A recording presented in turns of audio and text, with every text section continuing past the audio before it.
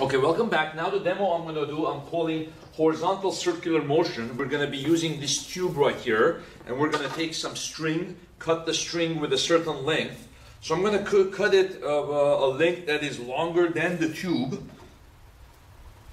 String longer than the tube, and then what I'm going to do is I'm going to put this string through the cork that I have here. I'm going to be using this rubber stopper to twist the rubber stopper to make it go around in a circle, right? So I'm going to be putting this weight, hanging it from the other end of the string, and then I'm going to use the tube to make the rubber stopper go around in a complete circle. I'm going to time about 20 revolutions of the circle and measure the period of the motion. Then I'm going to use this as a way to calculate the period of the motion as given by the equations and then compare the two answers. So I'm making the string go this way, then come back down. Okay, so now the string is tied, and then there's a rubber stopper here at the end of the string, right? And then I'm going to put this 100-gram weight at the opposite end, tie the string to this 100-gram weight. Okay, then I'm going to put this weight through this tube like this.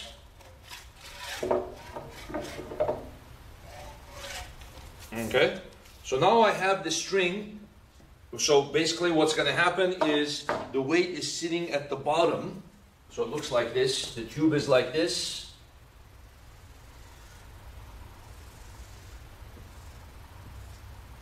Right, so I could put the weight anywhere that I want. One of the places I'm going to put it is so that the weight is hanging like this, with the bottom of the weight flush with the tube. Then you have a string like this. Then you have like this, and then this is the rubber stopper. Okay, so then it's going to be going around. As I get it going, after a while, I'm going to be just holding the tube. I can't be pressing on the weight, right? So the equations of motion here is, this is the weight mg, this is the tension T. The weight provided by this weight, the tension provided by this weight is going to be propagating up, and then it's going to make this rubber stopper go in a circle like this with the tension T. So the equations of motion are what?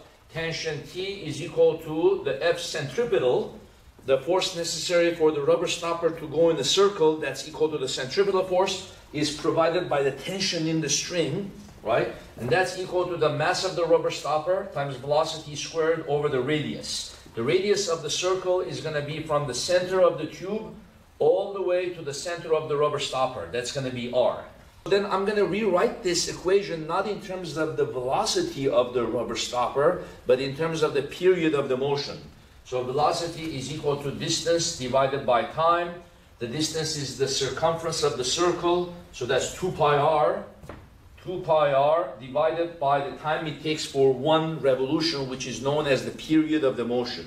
The period, we usually write it as capital T like this. So we're going to put that in there. And then we're going to also say that the weight is going to be standing still, it's in equilibrium. So the tension is equal to mg. We'll call this big M, and then we'll call this, the mass of the rubber stopper, little m. Little m. So this is going to be big mg, that's equal to little m over r, and then the velocity is equal to 2 pi r over the period t. And then quantity squared.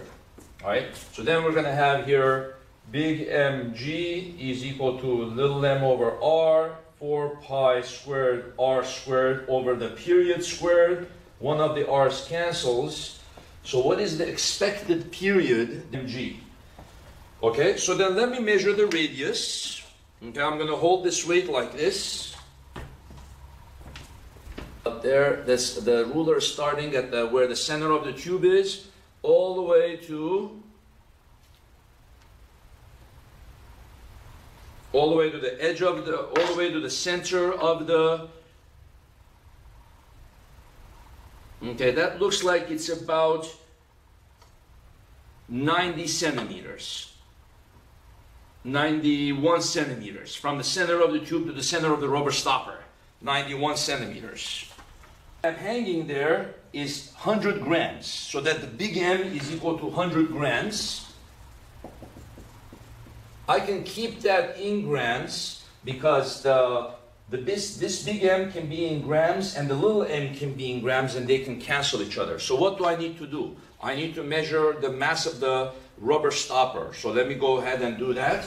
The 4 pi squared out, so T theoretical is going to be 2 pi square root of mr over big mg, right? And then I can put in all the numbers.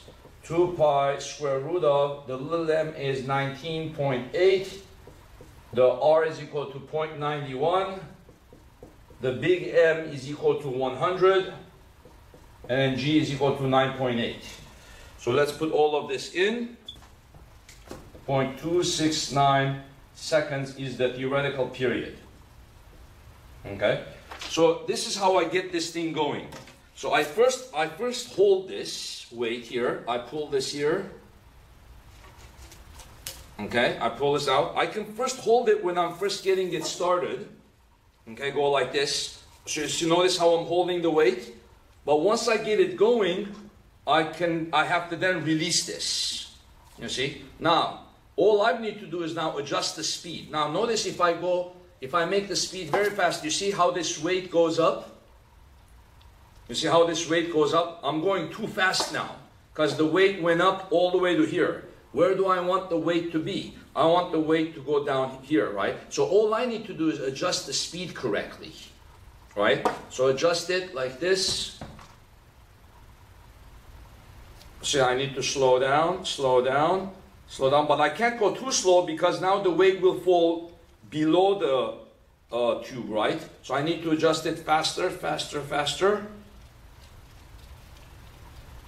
Okay, once I got the right speed, then I can time 20 revolutions. Okay, so let me get my stopwatch.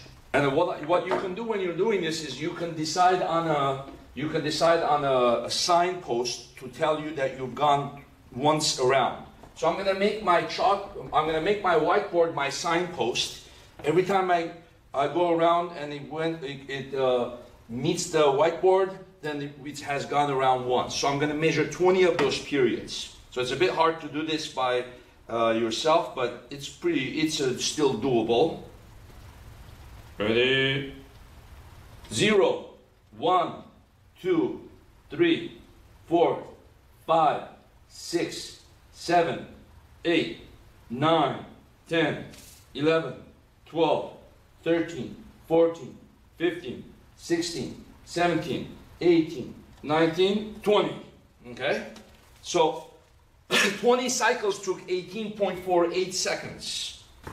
Okay, I believe I have a mistake here in the calculation. Let's see, 19.8 times 0.91 divided by, and then this is going to be 980, and then square root of that, multiplied by 2, multiplied by pi.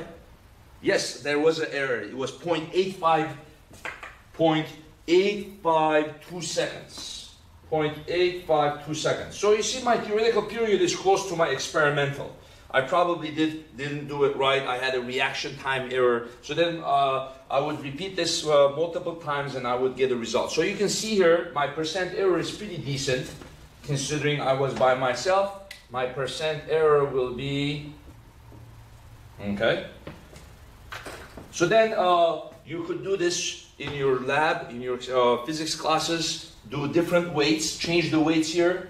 You can change even the mass of the rubber stopper and also change the distance. So let's just say I use, instead of 100 grams, instead of using 100 grams here, now I'm going to add 20 more, so it's going to be 120 grams. So I'm going to hang another weight here at the bottom, 20 extra grams. So all I have to do that is just hang this from here.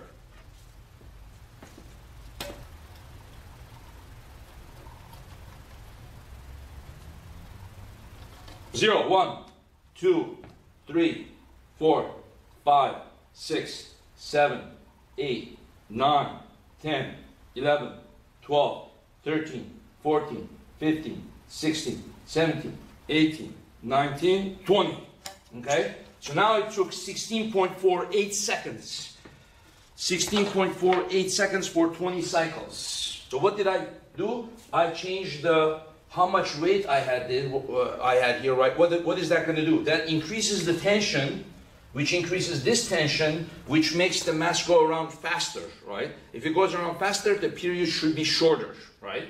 So then this one becomes 120, right? And the theoretical period does become shorter. That means the mass goes quicker, right? So that's the mechanics of this. By adding more weight, you're increasing tension in the string, and you're enabling the rubber stopper to go around faster in the circle.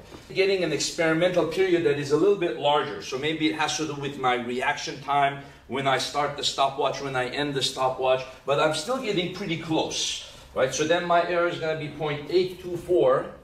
I make the distance larger or make the distance smaller, right? So if I make the distance smaller, what's going to happen?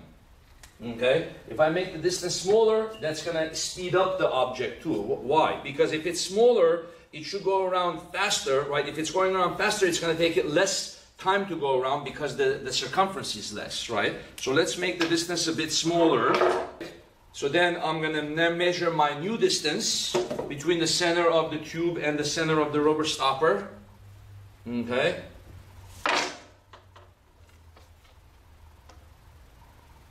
"40 centimeters. 40 centimeters is my new distance. Okay. So this one went down to 40. There, now I'm going back to using the 100-gram weight. Right? So then my theoretical period should drop way down. It should take it much less time to go around. Holds now. Get the distance, get the rubber stopper rotating. This one's going to be even tougher, okay? So I have to control the pace. Ready. Ready, set, 0, 1, 2, 3, 4, 5, 6, 7, 8, 9, 10, 11, 12, 13, 14, 15, 16, 17, 18, 19, 20. Okay? So I tried my best to do the measurements there. I used the board as my reference point. So 20 took 11.45 seconds. 11.45 seconds. Now I'm going to divide 11.45 divided by 20. That comes out 0.573. 0.573 seconds per cycle. I'm actually amazed at myself. Okay, the theoretical and the experimental match even closer than the other ones, right? Point error. So the one that I was scared of the most, it's going to be the most error, actually did the best. So you can do a really good experiment in the class now. Change the distances, vary the distances, right? Vary the weights that you put here, even vary the mass of the rubber stopper, and experiment with this and see if they are coming out. You can even do a plot of the theoretical period versus the mass, right? You can do all kinds of as detail-oriented as you would like. If you want to do a plot method, you can do the theoretical period, do a plot of theoretical period versus the mass of the what you are hanging, right? Or do a plot of the theoretical period versus the radius, right? So what should it look like? Well, the theoretical period should be square root of r, right? If you keep everything else the same, it should be proportional to square root of r. So it should look like this kind of function. Like a square root function. And see if you get a square root relationship, right? What should the theoretical period versus the big M look like? It's 1 over square root of M, right? 1 over square root of M would look something like this.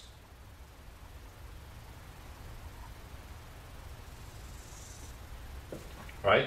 So you can do all kinds of interesting plots. Change the big M, one at a time, calculate the experimental period, right?